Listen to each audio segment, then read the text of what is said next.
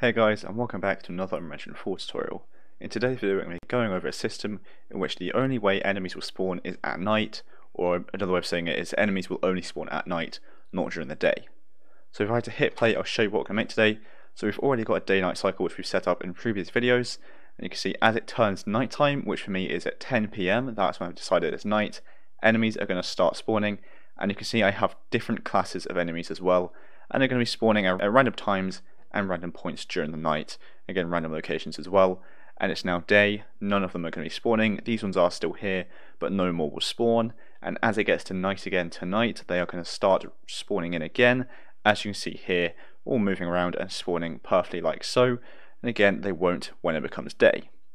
Now obviously this is adding up to be quite a lot for me, but that's purely just because I'm spawning in quite a lot in a confined space. If this was across your whole map and not as much if you want, it'll obviously look a little bit better for you as well. And again, I've got two different enemy types just to show you that it doesn't have to be just one enemy type. For you can choose as many as you want, and you can also set up the custom times for when it is night and day as well. So this is what I'm going to be setting up and created today.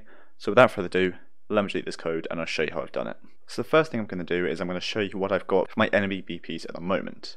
Very simple, all I've got is just the enemy 1 BP here, has just this random roam code inside of it, so when they spawn they're going to be roaming about.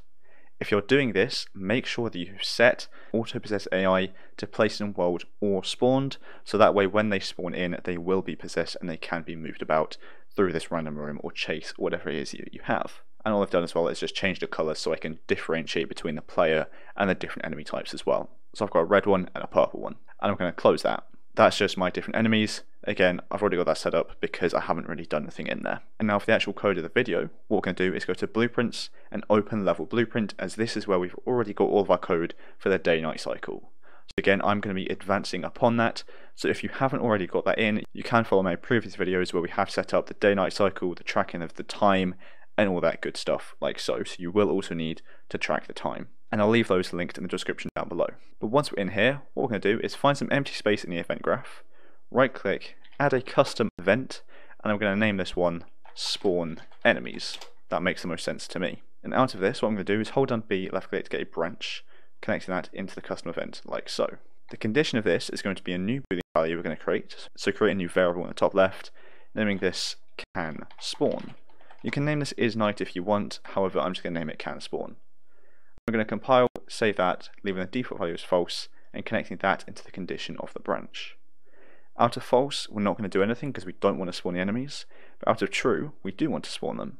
So I'm going to hold down N and left click to get a do N node, connecting the enter into true there. Out of N, I'm going to get a random integer in range, with the minimum being 1 and the maximum being 4. Because I wanted to spawn between 1 and 4 enemies. Now you can change these to be whatever values you like, but that's what I want it to be for me, so I want it to spawn between 1 and 4 enemies at a time. And it doesn't have to be random if you don't want, you can just set it to be one thing. Out of exit, we're going to actually spawn in these enemies. So we're going to do a spawn actor from class, and now for the class you can set that as your enemy, but as I have more than one, what I'm going to do is drag out of enemy and get a select node like so. Option 0 is going to be my enemy 1 BP, and option 1 is going to be enemy 2 BP. Now again, add more pins and do this as many times as you like for however many enemies that you have, and again if you only have one, you can just put that straight in the class there. For the index of this, we're again going to get a random integer, and the maximum value here is going to be 2. So it's going to choose either 0 or 1 here, and that's then going to decide which type of enemy is actually spawning into our level. And the spawn transform is where it's going to actually spawn in. So I'm going to drag out of this and get a make transform node like so. The rotation scale we can leave the same, but the location, I want to make sure that this is just a random point in my map. So I'm going to drag out of location and get random reachable point in radius. Now again, you may have used this before in your AI random roam code, but it's the same thing. We're just going to get a random reachable point within a certain radius because I just want to spawn in an AI within that radius. So the radius for me, I'm going to set as 5,000.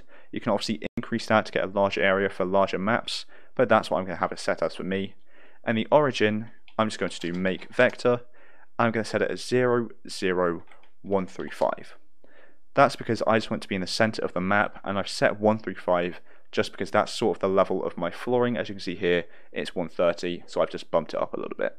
Obviously choose that to be whatever location you want. I imagine you probably also want to do the center of your map and just have it go out. So essentially, the center of my map, within a radius of 5,000 around that, is where the AI can spawn. So I hope that makes sense. And again, it's going to spawn between 1 and 4 enemies at a time.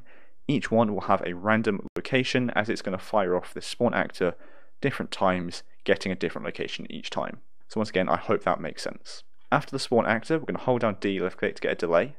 Now the duration of this is how long you want in between the different spawns of the enemies. So just because I'm doing this as an example, I'm going to set this to 2. Now that is going to be quite quick for you, but again, I have a very quick day-night system and cycle at the moment, so this is just for the purpose of the tutorial.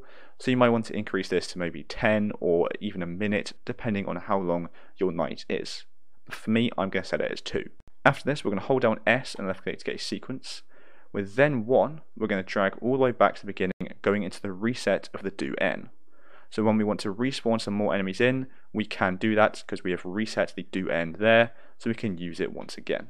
And out of then 0, we're going to go into another delay, this one being a very, very short period of just 0.1 seconds, and that's just so we're giving this code here enough time to reset the do n, because after this delay, what we're doing is calling the function spawn enemies, which is going to go all the way back to the start of this code and redo it once again. Now if it's become daytime while we were doing this, when we go back to spawn enemies, this can spawn is going to be false, so it's then going to come off of here and not do the code. So I hope all of this makes sense. Once again, when we're spawning enemies, we're going to spawn a random amount with a random location each time within a certain radius. After 2 seconds, we're going to spawn enemies again if we still can, based upon if it is day or night. So we'll compile and save that. And now all we need to do is actually determine when it is day or night. So I'm going to go to my track time function, which again is something which we've already set up in previous videos. Now if you followed my video on doing automatic lights based on day and night, we've already got this code perfectly set up, and we're just going to add on to this. But I am going to explain this again just in case you haven't got that set up already. What we're going to do is you're just simply going to get your time. So where you are setting the time out of this make time span, we're going to drag out of it and break that time span so we can now access what time it is in the level. We're going to drag out of hours, get an equal, and this number here is the time of night when night starts. So 22 obviously means 10 PM, so for me nighttime is going to start at 10 PM. And underneath that we're going to get another equal, which is going to be daytime. For me, daytime is going to start at 8 AM. So night is 10 PM, day is 8 PM. I hope that bit there makes sense. And these are just going to go into 2 branches to check which one is true. And that's coming off of a sequence up here as well. So again, you can obviously see all of this code already here. I'm just explaining what it means for you. So firstly, we're going to check to see if it's nighttime.